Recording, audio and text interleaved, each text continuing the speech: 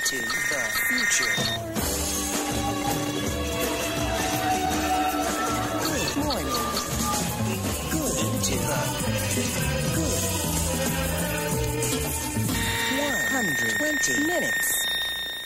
And good Sunday evening to you, and Monday morning, I suppose, depending on where you're watching. I'm Louis Largent. I'm with you for 120 minutes on MTV, which is the best in alternative music video, every Sunday night at midnight and 11 o'clock Central. Tonight, I'm very excited. A band I love a lot, the Goo Goo Dolls, are going to be here, and so are videos from Ned's Atomic Dustbin, Primus, Robin Hitchcock and the Egyptians, and Belly. Plus, that's not all, folks. Plus, brand new clips from The Pursuit of Happiness, Velocity Girl, Crush, and King Missile. And 1 hour from now, we're going to be world premiering the brand new video from Midnight Oil. In 10 minutes, if that's not enough, we're going to have the planet's first look at the new one from Dinosaur Jr. And right now, here it is, the world premiere video from one of the most anticipated alternative records of the year. Everybody's wondering what this guy's been up to. Perry Farrell's new band, Porno for Pyros, and the group also features former Jane's Addiction guy, Stephen Perkins on drums, bassist Martin Lee Noble from Thelonious Monster, and guitarist Peter DiStefano, from the Venice surf band K38. Their self-titled debut album hits the stores next Tuesday, April 27th. The first single is based on a rather interesting person who lives in Los Angeles, a female lesbian prostitute who dresses up as a man for homosexual men in order to get drug money. It's very interesting. Check it out. Expect nothing less from Perry Farrell. Cursed Female from Porno for Pyros.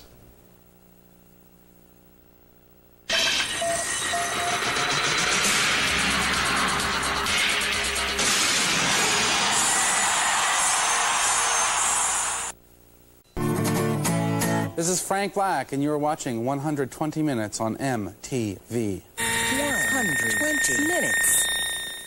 Thanks a lot, Frank, and be sure you stay tuned for a world premiere from Midnight Oil here on 120 Minutes, as well as the latest from Primus. My name is Louis Largent. We got special guests in the studio, and they are the band the Goo Goo Dolls. And this is Johnny, this is George, and that's Robbie. And Robbie plays bass, George plays drums, and you play guitar, and you guys both sing. Correct. And, ladies and gentlemen, round of applause, they're not from Seattle. Thank you.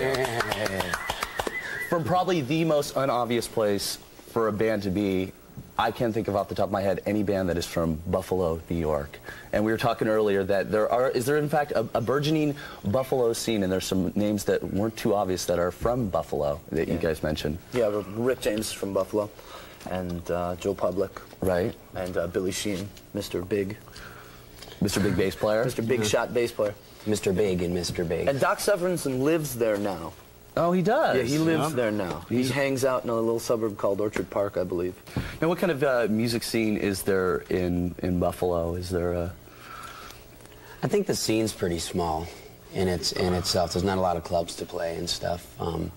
We've kind of, you know, our group of friends have kind of been bringing shows for a long time, but it's a lot of bands, just not a lot of places for the bands to play. There's not a lot of venues for the bands to get into and stuff. You know, there's a real big kind of cover band scene.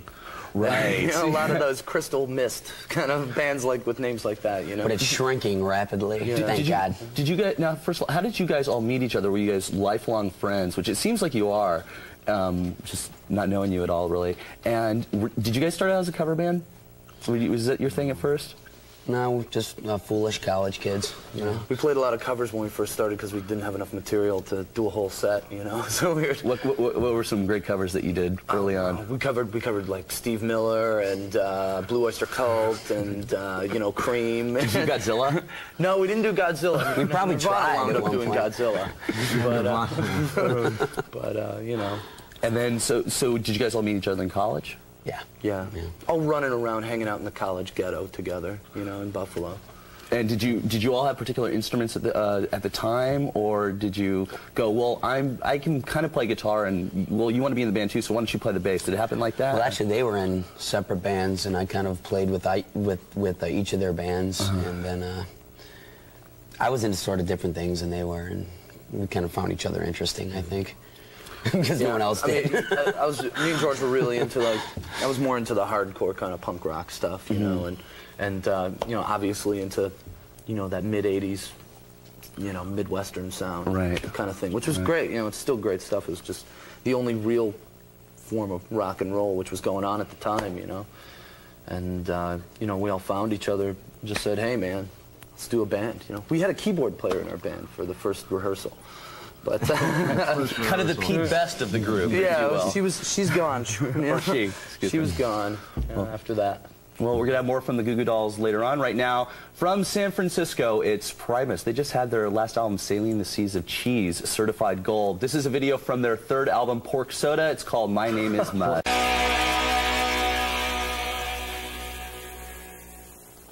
From their 1990 album, Hold Me Up. That's Goo Goo Dolls with There You Are here in 120 minutes. And here they are. That video was filmed in a baseball stadium in Buffalo, New York. That's right, with the Spinal Tap haircuts. And Richard Marx saw that video probably when it was here on 120 Minutes when it debuted and said, what a concept for a video. I'm going to film mine in a baseball stadium. Yeah, because he's more famous than we'll probably ever be, so he can do those kind of things. Right, except you didn't have the dramatic, you know, the game-winning home run. No fantasy sequences. See, these guys are they're true innovators because also, if Johnny used to have long hair in that video, as you can see, and quite coincidentally, or not quite coincidentally, I think, Bon Jovi saw that do and said, gotta have it. And then, you cut your hair, and then Bon Jovi said, me and John are old friends. Right. You know, we're a couple of old New Jersey guys, even though I'm from Buffalo. Right. And, you know, he called me up and said, Johnny, what do you think I can do, you know? It's just not like it used to be in the mid-'80s, you know? The long raincoat with the sequins on, it's just not working anymore. I said, John, cut your hair off. You know? Right. And he said, all right. Yeah, I said, look, I'll do it if you do it. And I said, okay, I'll do it. And then that's how we got it going. Okay, your new album, Superstar Car Wash, it is your fourth. Correct. And I'm gonna stroke your ego and say it is your best album today. We're gonna talk more about that later.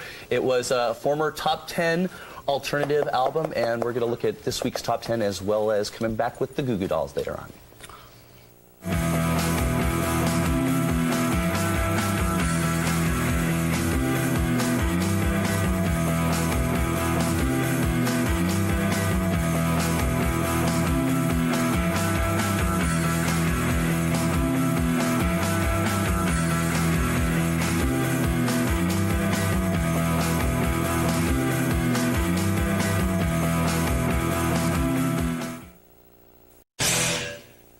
From their third album, The Downward Road, that is Canadian, more specifically Toronto's The Pursuit of Happiness with Cigarette Dangles here on 120 Minutes. I'm Louis Largent. My special guests tonight are the Goo Goo Dolls, and the new album is called Superstar Car Wash. Looks like it's going to be your most successful record to date. So far it is. Why do you think that is?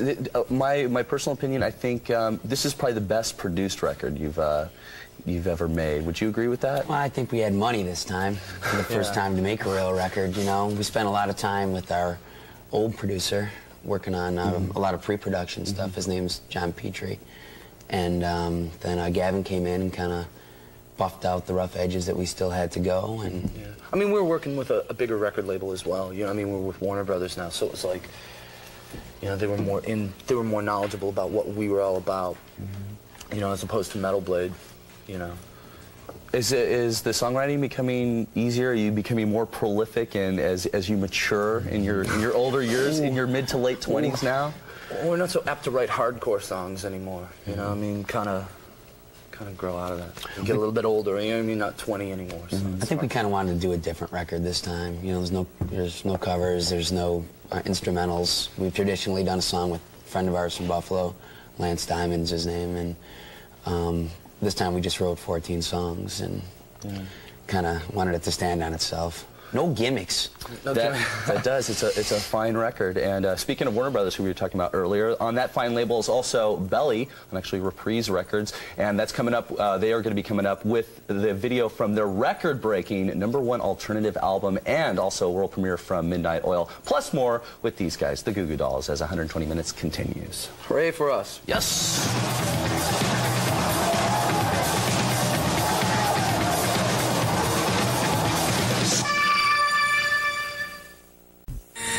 120 minutes. We are just 5 minutes away from a world premiere video from Midnight Oil here on 120 Minutes. I'm Louis Largent. Our special guests tonight are the Goo Goo Dolls, one of the great live bands. I hate to say and this, we're feeling sexy today. Yeah. You're looking sexy, feeling good, and I don't mean to stroke you guys again, but I'm going to because like your live show is unbelievable. I had the greatest time when I saw you in San Francisco. You guys must just wing it big time. Yeah. Oh yeah. Yeah, that's exactly what we do. It's like an improv thing, you know. We saw you at our last show too, man. You were out there.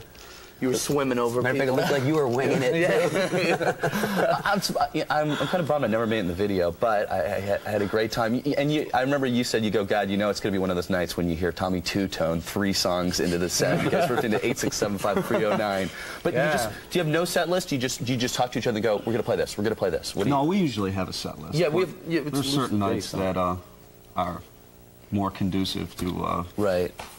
8-6-7-5-3-0-9. That was a punk rock show. You know, that was like okay, we may as well be in a basement with 100 of our friends drinking beer, you know, going nuts, and that was basically what the show was like, you know. So. You just got off the road with Soul Asylum. Did your show change to a more like maybe straightforward attack? Sort of a Reader's Digest version of what we do. We had 40 minutes, you know, so it was pretty much planned out. You know, well, you guys are going to be going back to Buffalo and then gearing up for the headlining tour that you're going to do fairly soon. Catch these guys. They are absolutely amazing live.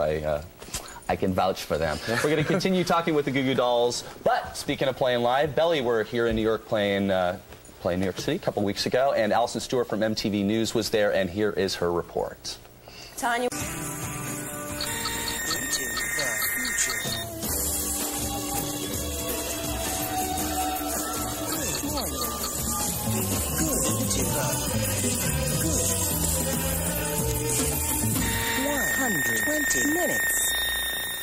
Louis Largent with you for the second 60 of MTV's 120 Minutes. And coming up in the next hour, more conversation with the Goo Goo Dolls and great alternative music videos from the Goo Goo Dolls, Velocity Girl, New Order, Crush, Best Kissers in the World, Jesus Jones, and King Missile, and of course the proverbial a whole lots more. We're going to kick off the second hour with a world premiere video from Midnight Oil, the Oil's 8th album, not to be confused with Love and Rockets, Earth, Sun and Moon. This is Earth and Sun and Moon. It's going to be in the stores tomorrow, Tuesday, and recently they were here in New York, actually in Brooklyn. They were shooting the video for their first single, Truganini. From Congregation at Cincinnati's Afghan Wigs with Conjure Me. It's 120 Minutes on MTV. I'm Louis Largent. These guys are the Goo Goo Dolls. We're about to look at We Are the Normal, which is the first single from Superstar Car Wash, and a song co-written by one of the gods of songwriting, Paul Westerberg. And I'm sure there's an interesting story behind the origin of this song. No, but we could make one up. Well, that's what I was talking to him on the phone, and he was saying, you know, make up a good lie, because it's really boring how we did it, you know. It was like, so it was like, no, we did it through the mail. You know, we sent him a cassette with the music on it, and then he popped it in his 4-track and wrote words over it, and sent it back, and then that was it. That was that simple. Then we recorded it, yeah. You know, and and it was really funny because he was like, well, listen, I'll make up this fake name to put on your record, okay? And then he got a copy of the finished version. He's like, you can put my real name on it, man. It's a great song. So it was like, okay, man, cool, whatever you want to do. Safeguarding himself, you know? Yeah. Did you know that you wanted to have a song with him on it, or was that just he just kind of did it on a whim and hoped it turned out okay? I've always loved his songwriting. I think he's one of the greatest writers, you know, ever in rock, you know, and it was like, you know, it was kind of like, you know, like Keith Richards getting to play with Chuck Berry. Right. You know what I mean? Right. Something like that. It was like one of your idols you get to work with. It was really great. Now, you toured or opened up with him on their last tour. How did you end up hooking up? I mean, were you like huge fans before? Because he also likes you guys. And he actually sang in Alex Chilton, I Never Go Very Far Without the Goo Goo Dolls. So how was that first meeting? A little weird, you know? Scary. A little strange. But have you ever, well, never mind, I'm going to say something. No, go on, say it, man. Have you ever met somebody who you really, like, totally looked up to and then blown it and said the stupidest things? Oh, yeah. I did that with Westerberg, actually. I met him a long time ago. Robbie and I went to his concert, and we brought his our first album backstage.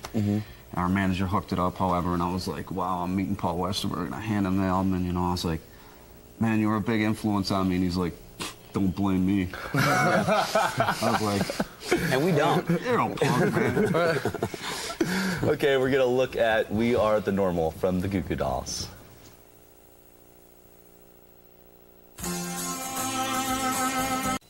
Sumner from New Order, and this is Stephen Morris.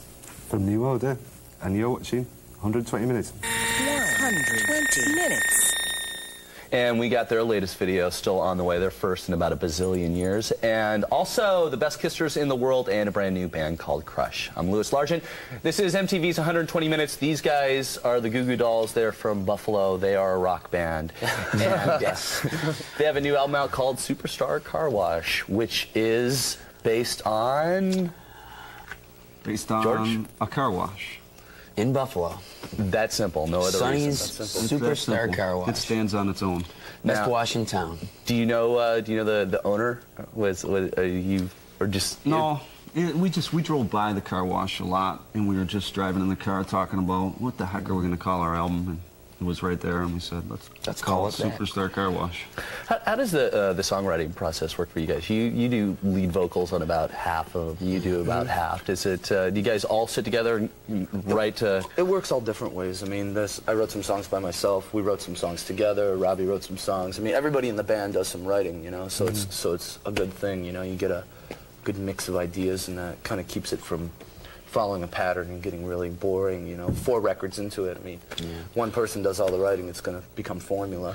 Do you have to be in a certain state of mind to be writing? Do you ever think, like, usually, like, is it usually the more miserable you are, the more creative you are? I was going to use that exact word. The more anxious at 3 a.m. you are, I think the better you write, you know, when you're, like, sitting there in your living room and you can't get to sleep, you can't do anything, you know, and that tends to be the time when all these things. Sleep deprivation is always good for creative energy. A little bit of delirium. Right. You know? Well, we're going to get back to videos right now, and a brand new band called, they're from Silver Spring, Maryland, and they're called Velocity Girl on the famous Sub Pop label out of Seattle. Their debut album is called Copacetic, and their debut video is Audrey's Eyes. And I'm Louis Largent, and I'm talking really funny. From their latest EP, Puddin', that's Seattle's best kissers in the world with Pickin' Flowers 4. Haven't really decided yet whether it's actually a good thing now or a bad thing to be from Seattle, but they are a good band, and they just got thrilled with School of Fish. Check them out. It's MTV's 120 Minutes. I'm Louis Largent, and after the break, I'll be talking more with the Goo Goo Dolls, and we'll have a brand new video from a band featuring former members of Susie and the Banshees and Killing Joke, so stay with us.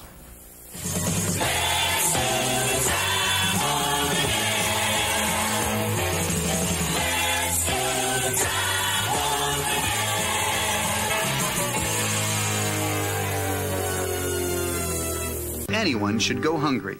Yes. I'm just Roger, the drummer. I'm Patsy Cline. We're in King Missile, and you are watching 120 Minutes on MTV. 120 minutes. And King Missile are going to be explaining, and they have quite a lot of explaining to do, the story behind Detachable Penis coming up in just a few minutes, and we're going to have a brand new video from them called Why Are We Trapped? This is 120 Minutes. I'm Louis Largent.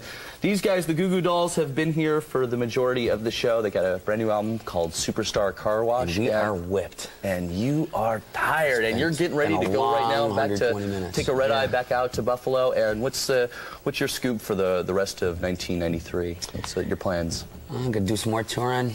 About 2 weeks. Gonna leave. A band called The Muffs opening up for us, and they're also on Warner Brothers, so that'll be a good double bill. You know, they're a new band. Actually, 2 of the girls were in the Pandoras, so they kind of have a history. And wait a minute. Let's make this exciting. What are we really gonna do? We're gonna throw TV sets out windows. Out of hotel room windows. But you gotta do it in the rock drinks. voice. The whole thing. Well, baby, you know, I'm gonna throw a TV set out the window in every town in America. That's my goal for the end of the year. So lock up your TV sets and come and see us. Please. There's an awful lot of TV sets in this room, Louis. That's right. Hey, lock all you guys. Julie, Rick. You gonna make any more videos too? What's the next single? Can we? Well, has that been decided yet? It's been a push and pull between a couple songs, Falling Down, Because You're Gone. So we'll have to see. What do you think it should be? I think it should be. You make the decision. This is national TV now, so this is gonna pull some weight. You know what song? This is this week's favorite song. As bright as you are, don't get burned by your lucky star. There you go. Lucky star. Hey, wait a minute. No, you're going to take my job away. Believe me. You know, I'm never going to take your job away. You sing that pretty good. I'll take yours. Okay. The thing that keeps happening is they keep changing their minds. I mean, there's like, they seem to think there's a lot of good songs on there, but I guess it looked like it was going to be Because You're Gone or Falling Down. You know, so that's cool. Thanks for coming by, you guys. Thank you very much. Enjoyable Appreciate to meet you guys. See them live. They're really great when they're on the road. And we're going to take a look at a brand new video right now from a New York-based band who's going to be hitting the road next month, and they're called Crush. You're going to recognize some of the people in this band. There's ex-Susie and the Banshees guitarist John Carruthers, ex-Killing Joke drummer Paul Ferguson, and vocalist Fred Schreck, who used to sing in a New York goth band called The Ancients. And Crush's self-titled debut album, it's in the stores. It just hit it. And their debut video is called The Rain, and here it is. 120 minutes. Thanks for staying up with 120 Minutes tonight. I'm Louis Largent, and thanks very much to the Goo Goo Dolls. I don't know if I made it really obvious at all how much I love them. I'm just like, oh my God, you guys are amazing, I love you. They're great. Go buy their album and especially see them on tour. And we want to thank them for dropping by tonight. And right now, the final video on 120 tonight from New York's King Missile with a new clip from their album Happy Hour. It's called Why Are We Trapped? But first, John S. Hall has some explaining to do about this whole detachable penis thing. Here it is. That's King Missile with Why Are We Trapped? And that's the final video here on 120 Minutes tonight. And we definitely want to know what you thought of tonight's show or just any of 120-minute shows in general. And be honest, we're big boys. We can take it good or bad. All you have to do is send it to 1515 Broadway, 24th floor, New York, New York, 136. We want to thank, again, the Goo Goo Dolls for stopping by, and thank you for watching. For 120 Minutes, I'm Louis Largent. Bye. What I do, here I go, 'cause I can't stop.